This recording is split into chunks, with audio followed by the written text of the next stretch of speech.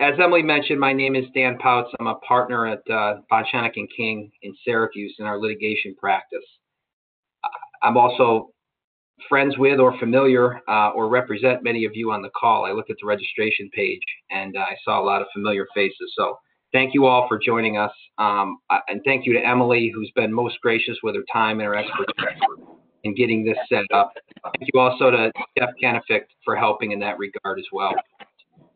First, before we get into the substance of anything, and most importantly, I hope that all of you and your families are staying healthy and staying sane, with the exception of my wife, who's been stuck inside for 2 months with me. Everyone else I've spoken to seems to be holding up okay. So continued good health to you.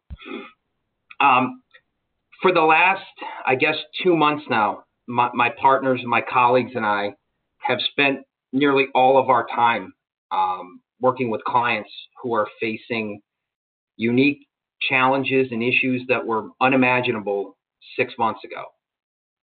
But on a daily basis, as we work through these issues, I have continuously been inspired by our clients' resilience, their creativity, and refusal to quit.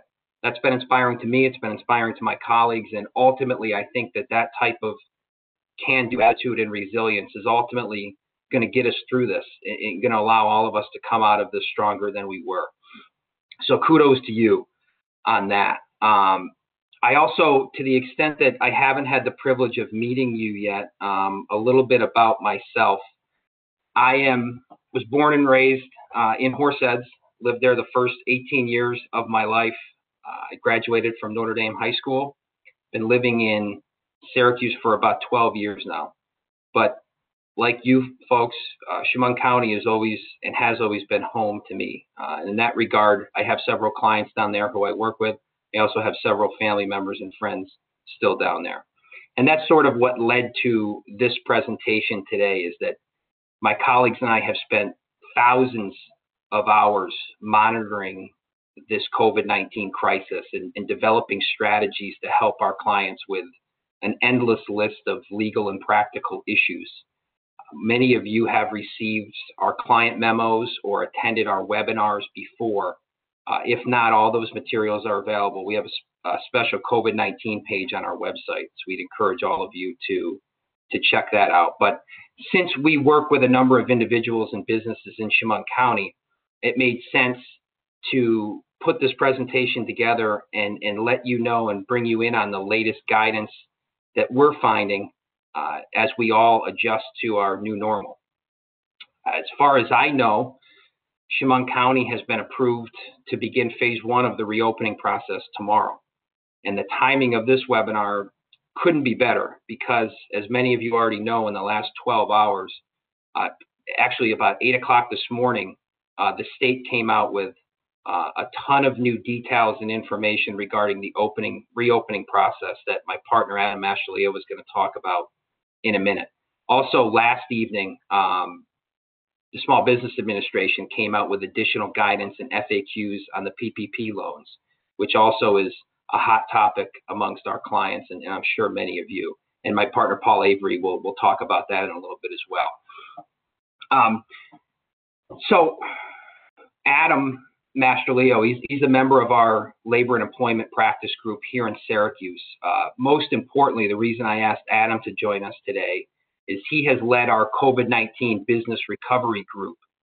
And he actually we as a group just got through publishing an incredibly helpful and comprehensive document that touches on the legal, operational, and workforce issues that all of us are going to face in the coming weeks. And in fact, when this webinar is over, we're going to email everybody a copy of that document. Now, of course, based on the guidance that came through this morning, some of that may need to be updated, but certainly we're around to help walk you through that process. Before I officially turn it over to Adam, this is a little bit of a unique, we don't use WebEx very often. It's a little bit of a unique webinar in the sense that I'm sure by now many of you are tired of attending these webinars and just being talked to.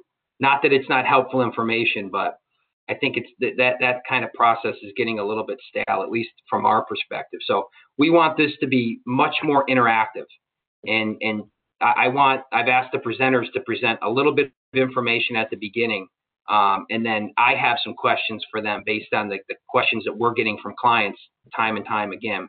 And also, as Emily mentioned in the beginning, we would certainly encourage you to submit your questions on chat. Many of you submitted questions to me in the last couple of days. I really appreciate that.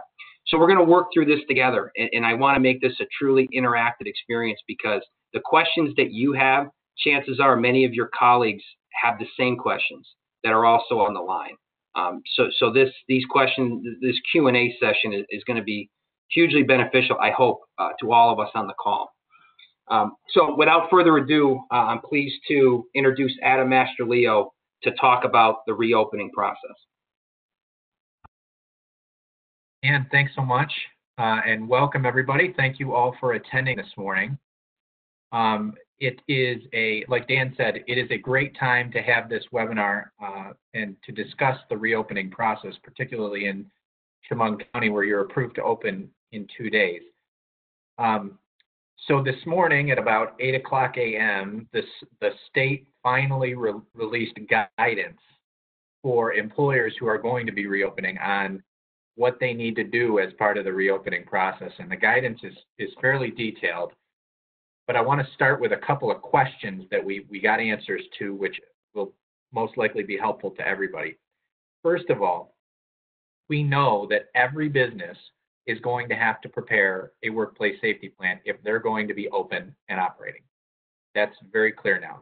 This is going to apply to essential businesses, non-essential businesses that are going to be reopening, and non-essential businesses that were supporting essential businesses over the past couple of months. We also know that these workplace safety plans are not going to have to be submitted to any state agency for approval. The new guidance makes that clear. However, you are going to have a copy of your plan at your premises at all times in case the state DOL, Department of Labor, requests a copy. We got answers to those two questions, which I know a lot of people were wondering about. Now, the new guidance that the state put out is really broken into 3 categories. First of all, it's broken down by industry. So phase 1 includes a number of industries. And for each industry, for example, construction, there are 3 new documents that the state has provided employers. Number 1, the state has provided a chart that gives you a summary of the new rules and guidance.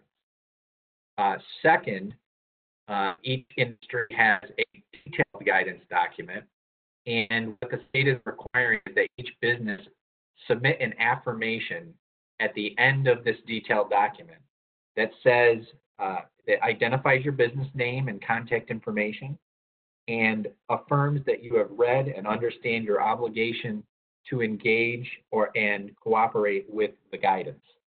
So each business is going to have to read through this guidance and then click on a box, checkbox at the end, and fill out your information and say that you affirm that you're going to comply with the state's guidance. The third thing that the state is providing for each industry in phase 1 is a template for a reopening plan. Now, I'm sure many of you have already started the process of reopening plans, putting them together, analyzing your risks, but the state has now provided a template. The state makes it clear in the guidance that you don't have to follow the template specifically.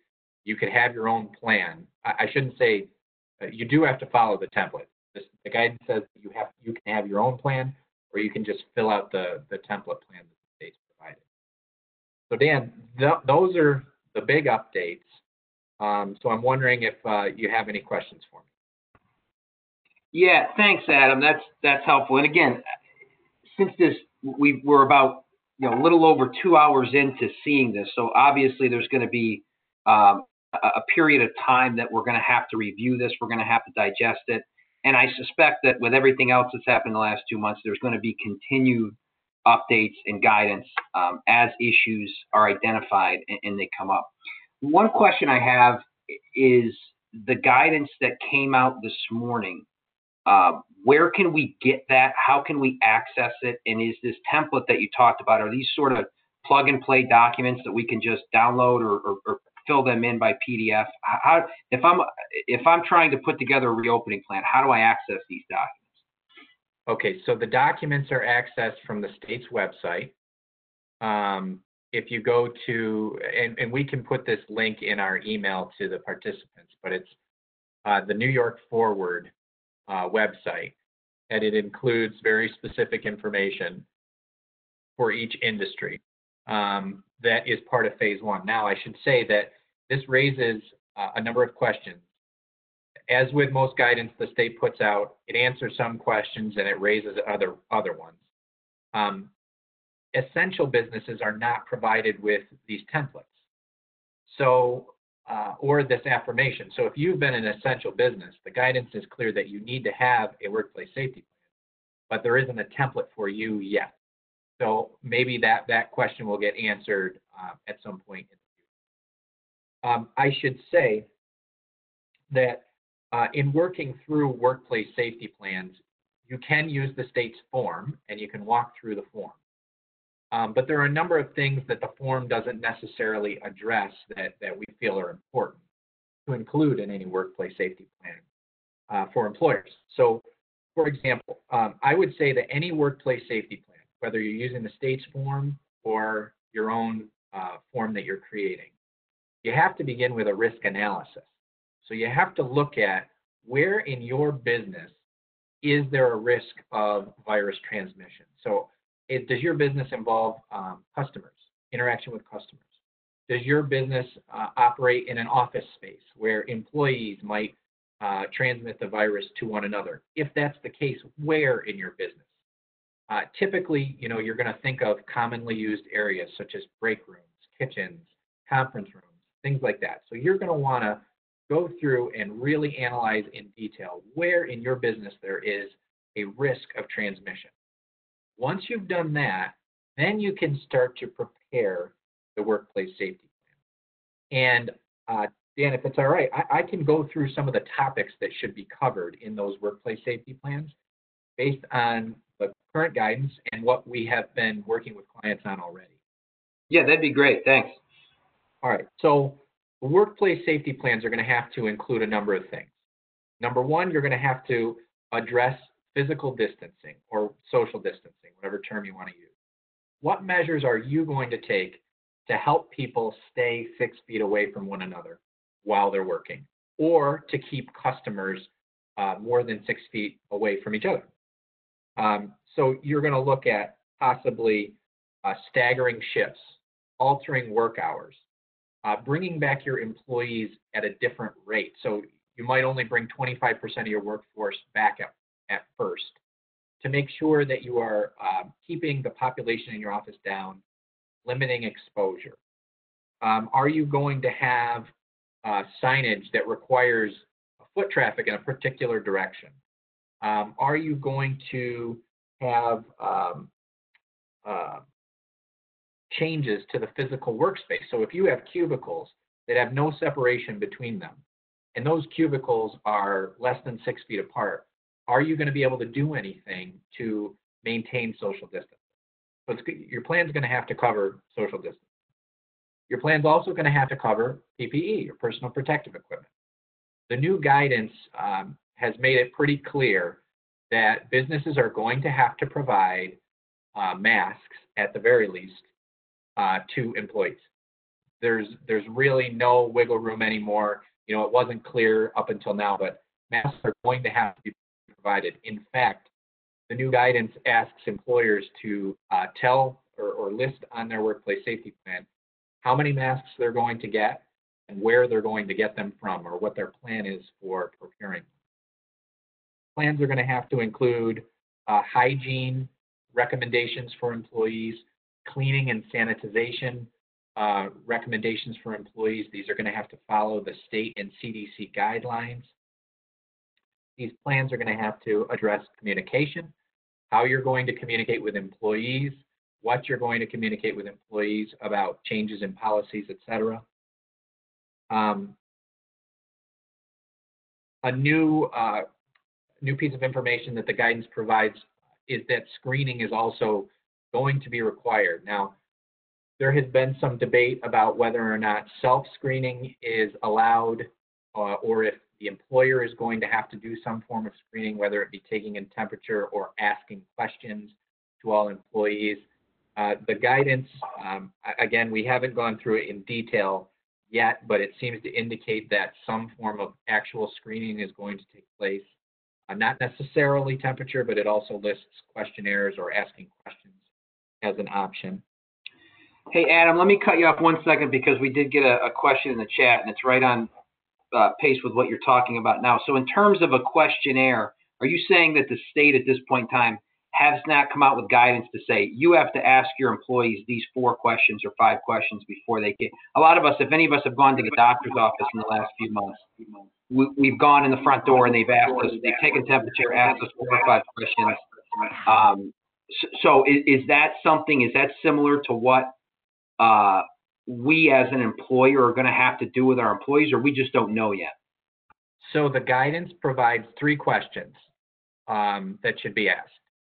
1, have you had any COVID-19 symptoms in the past 14 days? And those symptoms are listed by the CDC.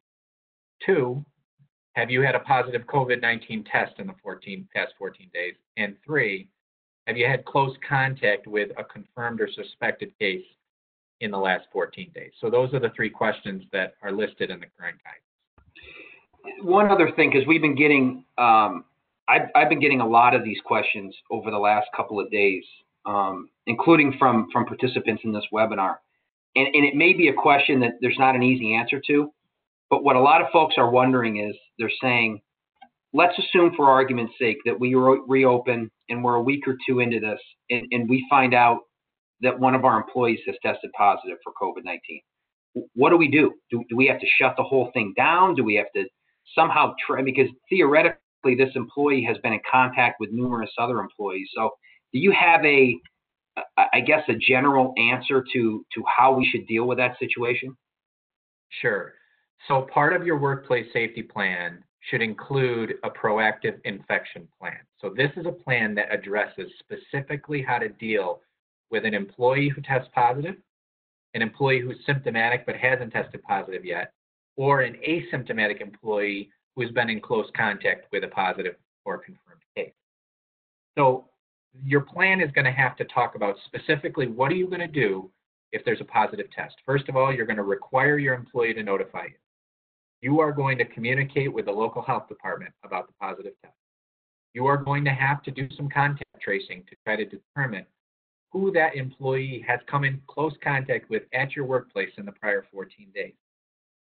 You're going to have to communicate with the employee about what leave they're potentially entitled to or what leave they can have. Communicate with them about steps you're taking at your workplace.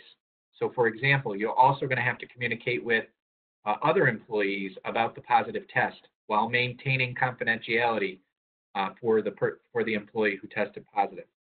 You're going to have to engage in certain cleaning and disinfection procedures for areas where that employee was at your workplace.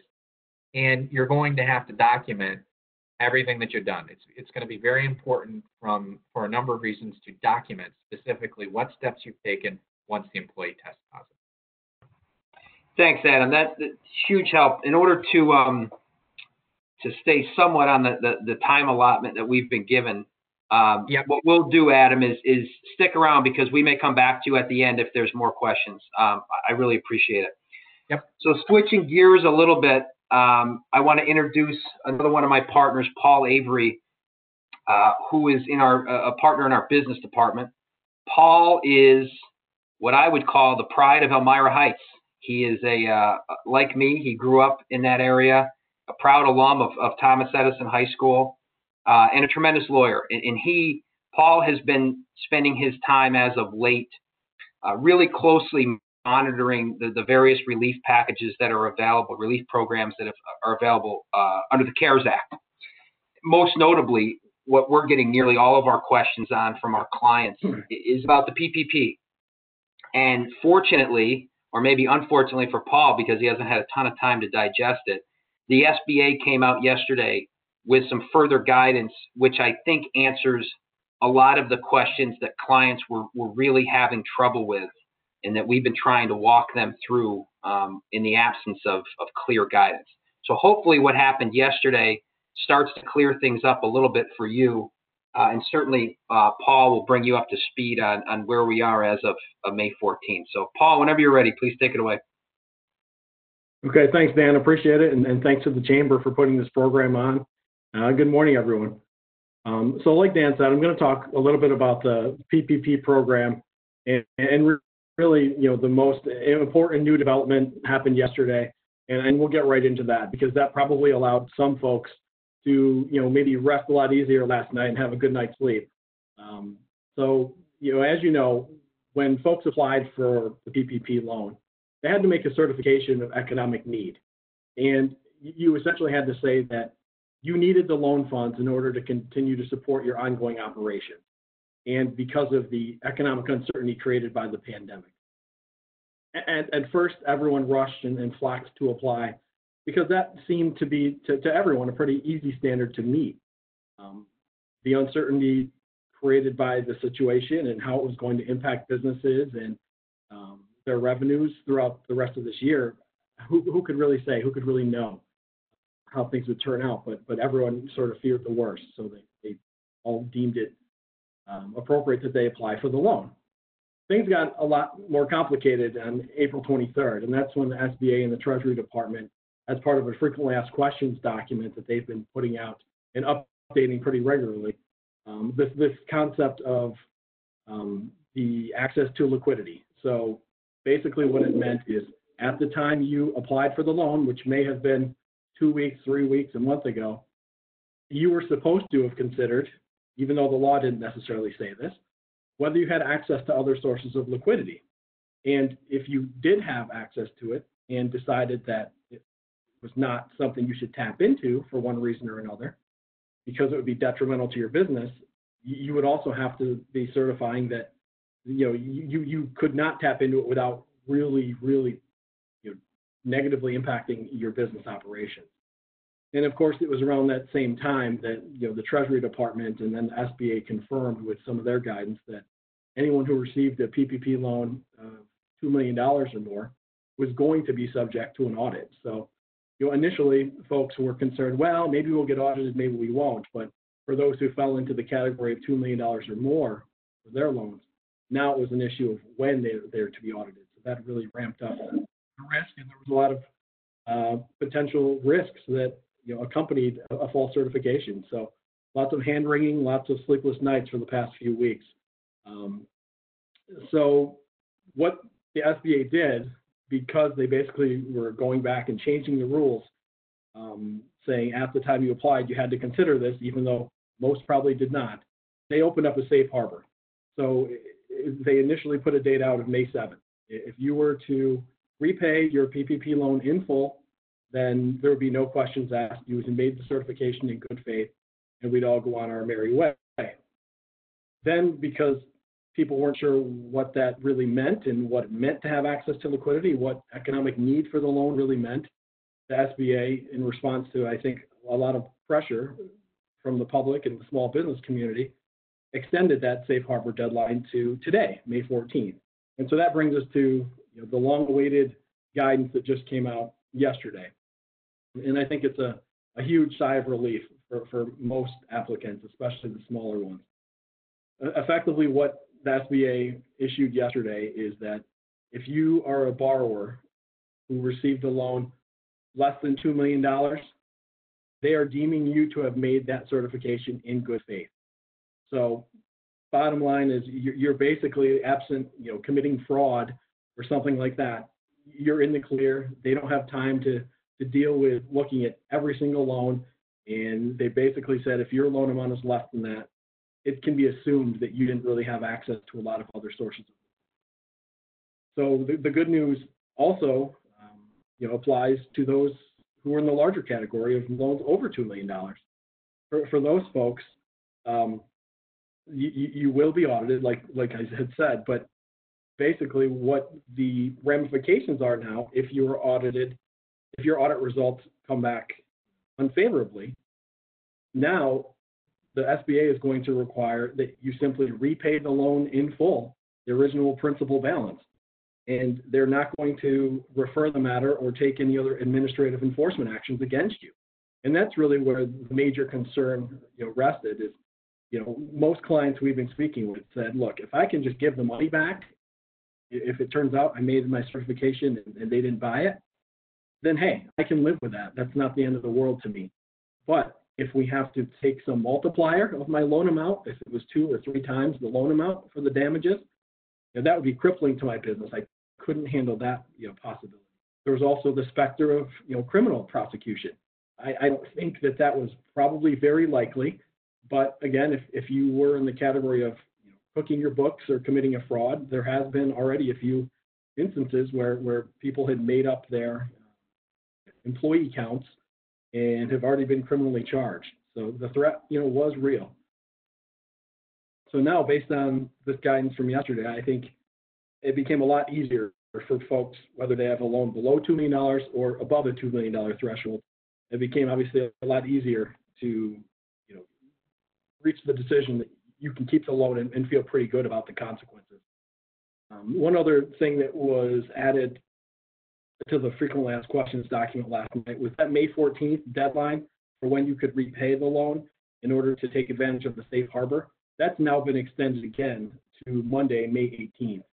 So if you are a borrower who is still not terribly comfortable with the certification you made, whether because you didn't really think about whether you needed the money or not at the time you applied, or whether because your situation perhaps has turned out more favorably than you anticipated, and there's going to be some Monday morning quarterbacking, then you really do want to consider or at least think about whether you want to pay the loan back by the 18th, because the risk is, of course, you keep the funds, they determine that your certification was not made in good faith.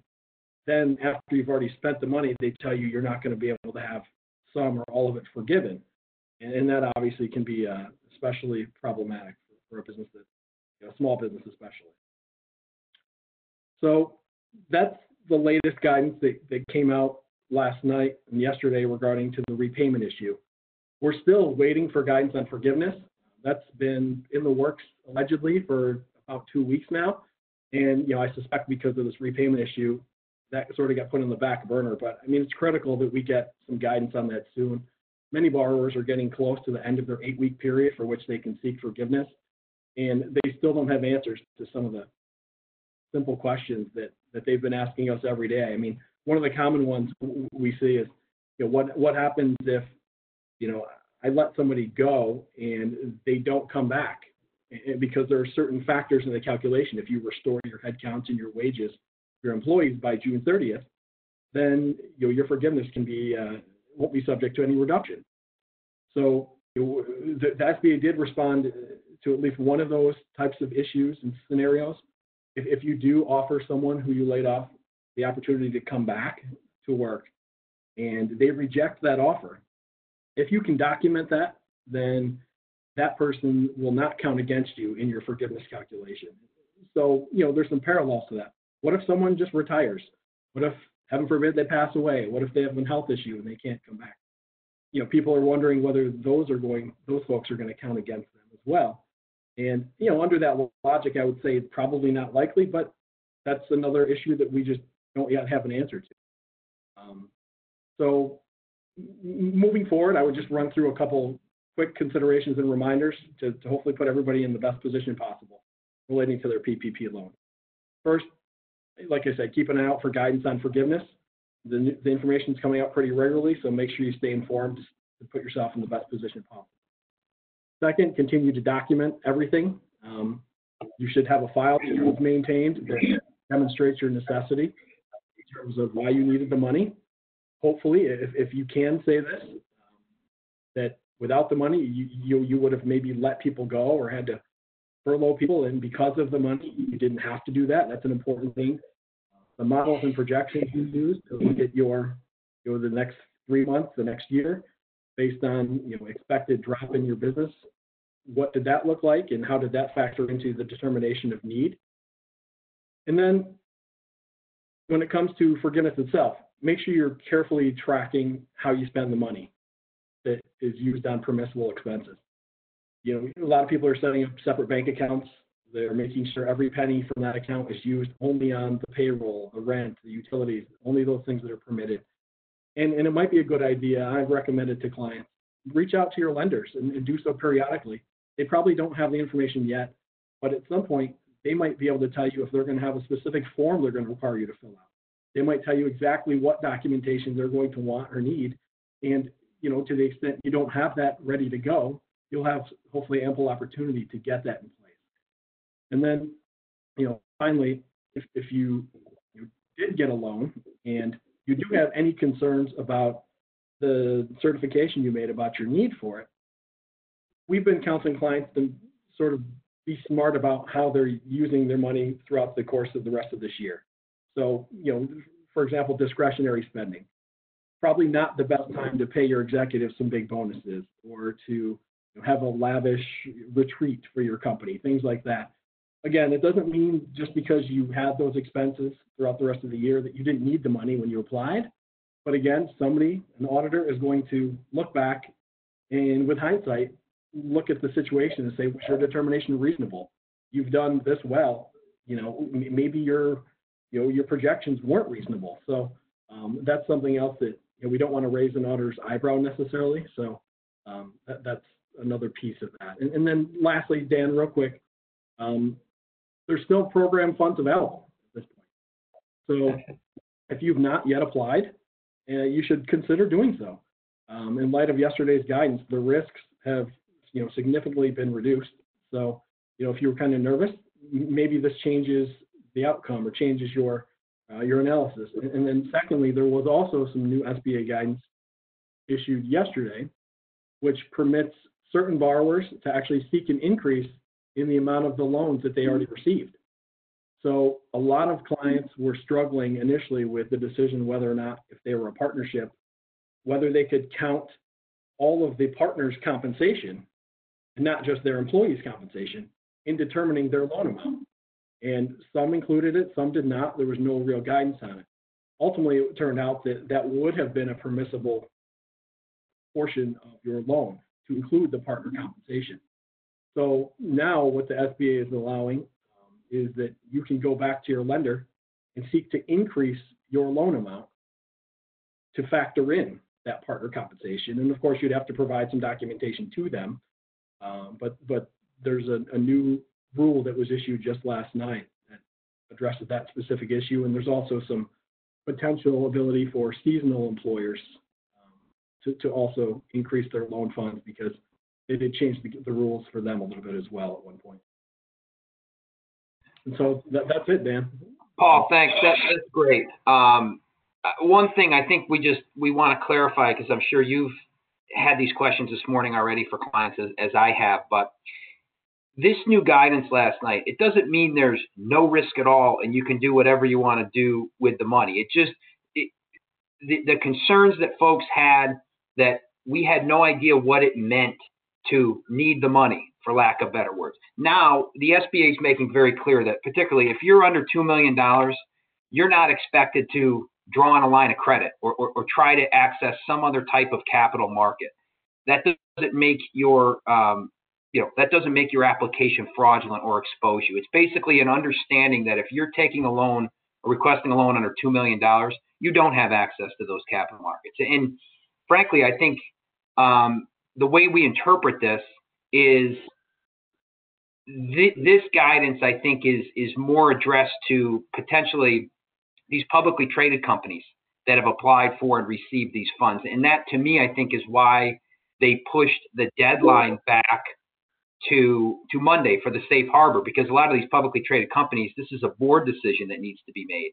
So they need more time to figure that out. But just to be clear, it's not completely without risk. Clearly, if you're committing fraud or some type of incorrect, patently incorrect, knowingly incorrect information on the application, you're still subject to some penalty.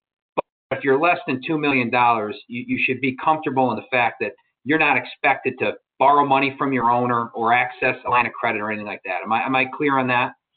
No, you're exactly right, Dan. That's right. So, okay. Those who fall in that category, by default, they don't really have to worry about those issues, whether they had access to some other, capital. So, those smaller businesses, again, can breathe a huge, huge sigh of relief.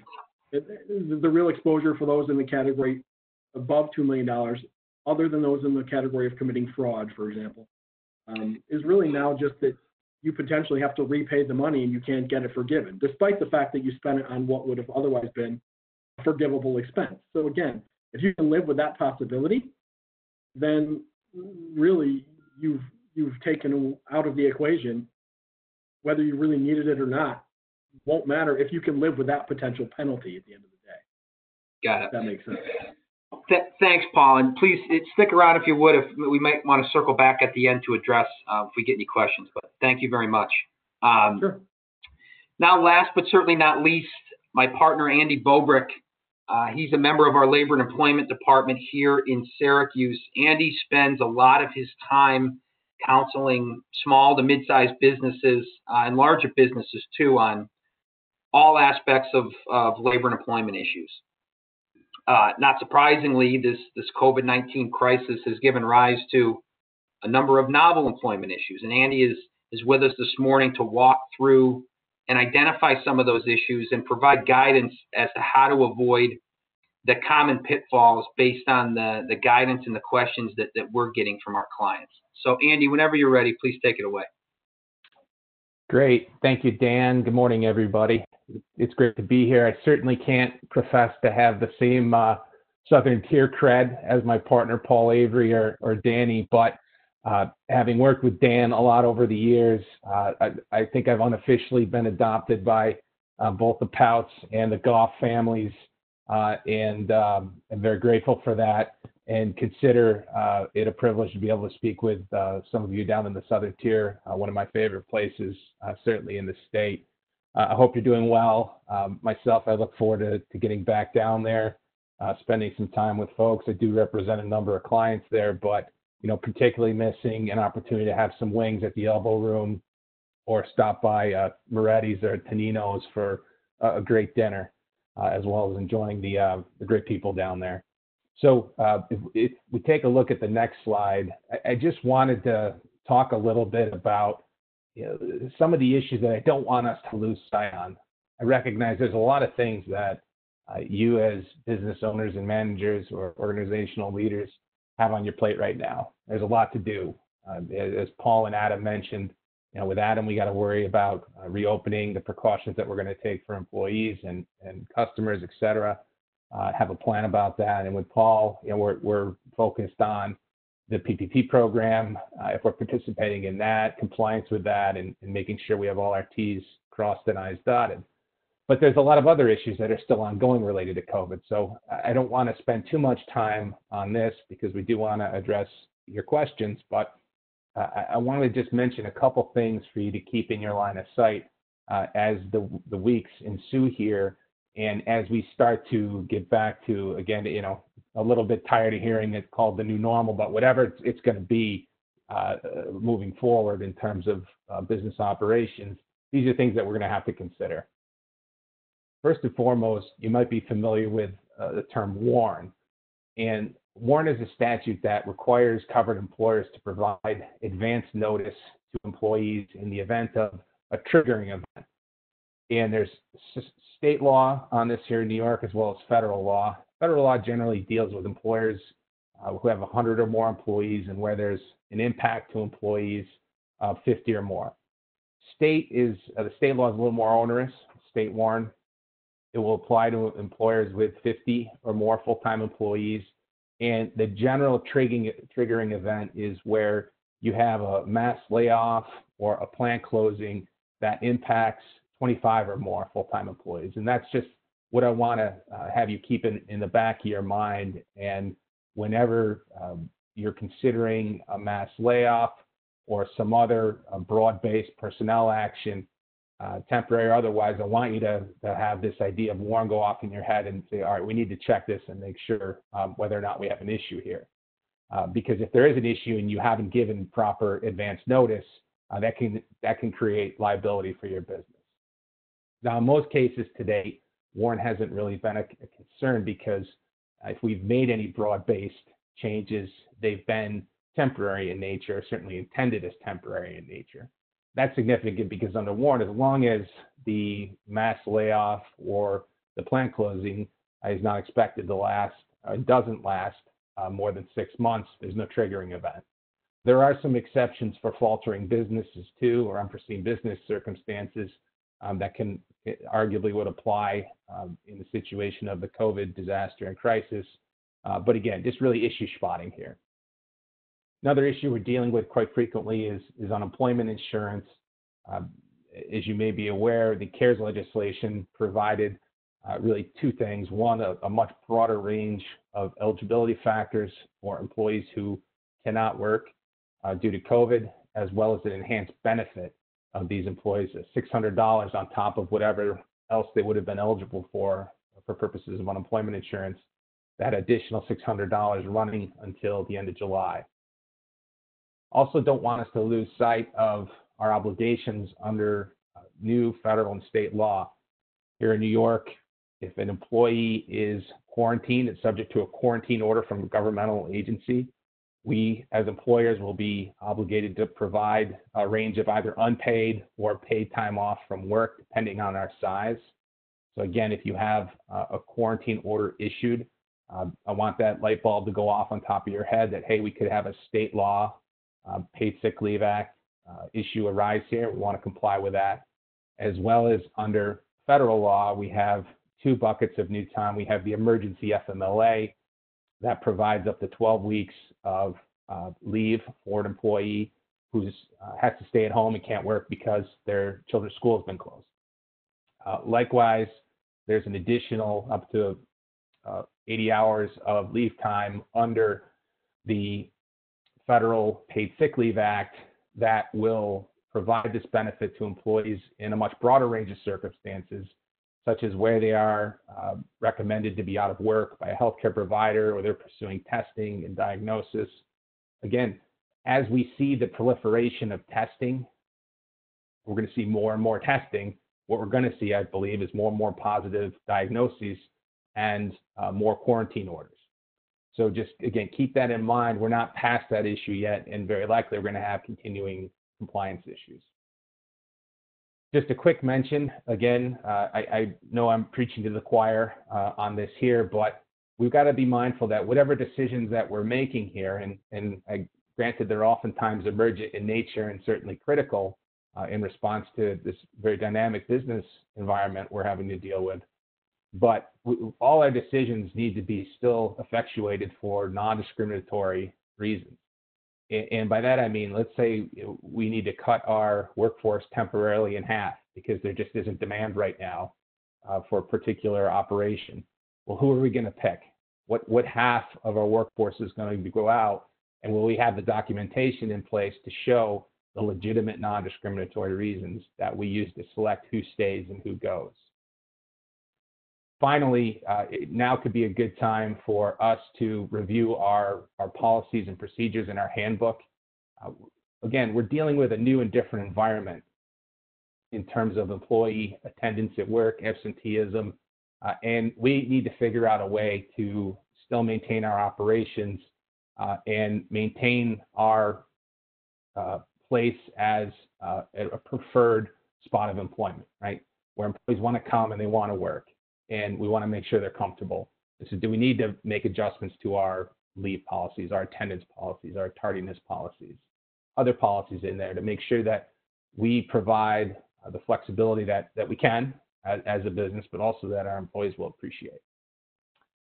So Dan, those are just some of the, I think, key points here that we want to keep in mind with respect to COVID and the weeks ahead. Certainly not an exhaustive list, but we wanted to spot a few things for folks here. Andy, that's great. Thanks so much.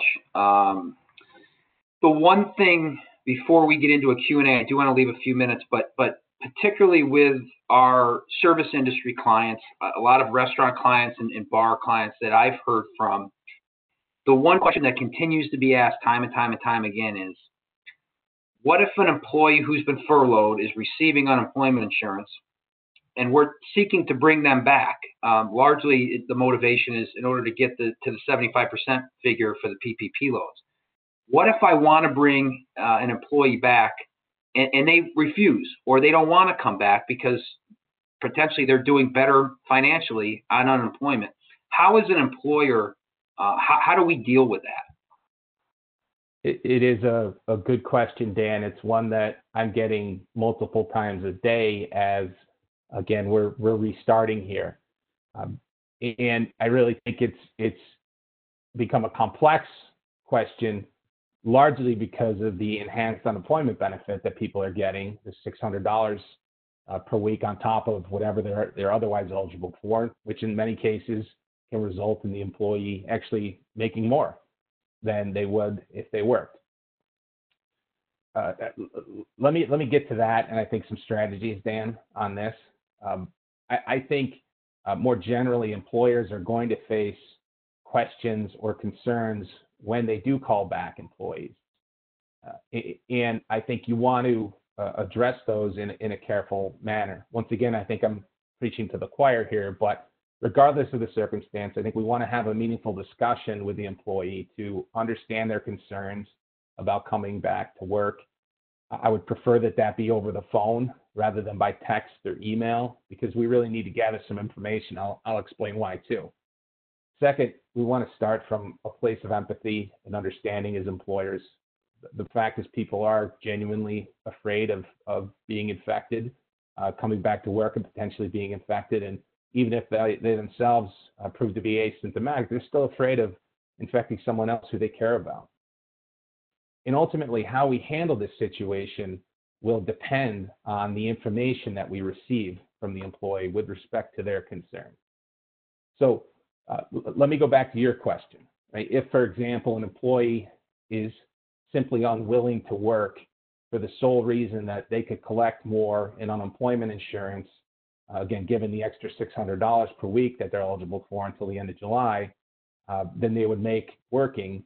Well, federal guidance is quite clear that that's not permitted, that could constitute a fraud, right? Simply quitting work or refusing to work to collect unemployment benefits is not what it's intended for. Furthermore, in that situation, I think we have to evaluate it on a case-by-case basis as an employer. But we have, if that's the sole reason, we have legitimate grounds to question and to take appropriate action with respect to the employee in order to try to maintain the employment relationship and certainly maintain our operations as well. But again, there's no real one-size-fits-all solution here. I think it's going to depend on your business, depend on the extent to which you want to maintain connection with your employees who may be furloughed or laid off now, and your expected need for such support moving forward. On the other hand, right, if you have an employee who comes to you who can't work because they have young children at home right now whose schools have been closed due to COVID, then we need to assess that situation much differently. In that situation, we may have circumstances where the employee is eligible for either the emergency FMLA and or the Emergency Paid Sick Leave Act under the FFCRA, again, if the employer is smaller than 500 employees.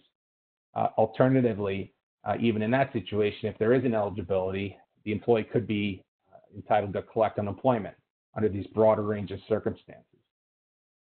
Along the same lines, if you have an employee who raises their own health condition as an issue or the serious health condition of a spouse or a child, then we want to take a step back. Again, this is a situation where I want that light bulb to go off in the business leader's mind and say, all right, we need to evaluate this very carefully.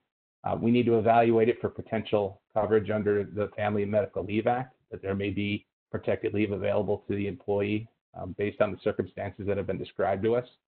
Additionally, we're going to want to have an interactive discussion with the employee about the nature, expected duration of the condition, if it's their own, and how it may impact their ability to perform the essential functions of their job, because we need to identify whether or not we can provide a reasonable accommodation to that employee based on the healthcare concern that they've identified.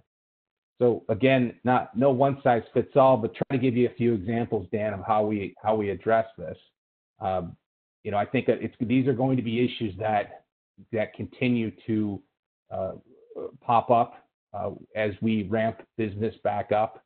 and as we have employees out, and we're going to be calling them back. Thanks, Andy. That is a huge help. And I think that's important for folks to understand that a lot of these nuanced situations, it's not going to be as simple as either do A or do B. I think there's going to be a lot more to it. So thank you for that. What I would like to do, we are about 5 minutes before the top of the hour. And as I said, I see that Paul Avery has answered a couple questions on the chat. And I'm going to go back to Adam Mastroleo in a moment, because I know that there's a few questions in the chat that pertain to his area of expertise. But what I want to say before that is our contact information is on the slides, and we're going to send you a couple of materials. We're going to email everybody, all participants, some materials. And I would encourage all of you, particularly those folks on the phone who we may not have had an opportunity to get to your question, please reach out to me, reach out to any of these other three gentlemen with any specific questions you have. Because again, a lot of these are these broad questions. They're not easily answerable unless we get some factual background and we can kind of dig into that. So, but please, we encourage you to reach out to any one of us. But Adam, have you seen a couple of questions in the chat that you can jump in on? For Dan. So first off, someone asked, is the template the New York State has released specific to just phase one businesses, or is it valid for all phases? That's a really good question. I've looked at all of the templates. So there's a template for each industry in phase one, and the templates are identical. So the state is using the same template for construction, for manufacturing, for agriculture, et cetera. If you are an essential business, there isn't specific guidance for you, but I would say a safe course of action is to go through that template, because the state is using the same template for all businesses. But we don't know yet. Another question asked was, we're a daycare, it is impossible to social distance from children. What do you recommend? Again, you are an essential business, so you can continue to operate. You are going to need to adopt one of these plans, workplace safety plans, and your plan will acknowledge the limitations that you have due to the nature of your work. But you will still have to have one of those plans. The last question I think that's relevant to reopening is, somebody asked if you were an independent contractor at a local real estate brokerage, do the same rules for getting back to the office apply to you? The answer is yes. You are a business, and so you'd be subject to the same phased reopening and reopening requirements as everybody else. Thanks so much, Adam. And what I'd like to do, it's 10:58, so pretty good timing. I'll turn it back over to Emily. And again, you all have our contact information. We can't thank you enough for spending an hour with us today. Hopefully we provided some benefit and some value to you, at least to explain what's going on and explain some of the issues that you need to be mindful of as we move forward. But again, I know it's cliche. We are truly, truly all in this together, and we're going to continue to work through these issues as they come up. So thank you again to the Chamber. Thank you again to Emily. And hopefully, fingers crossed, assuming we didn't embarrass ourselves too much, this will be the first of many presentations. The next one may be in person, so I can get my friend Andy down to Moretti's or Tonino's or Elbow again. So thanks again, Emily, and thank you all, and please continued good health. Many thanks to you, Dan, and to Andrew and Adam and Paul, and we thank everyone for joining us today. We truly appreciate your time and hope everybody has a nice day.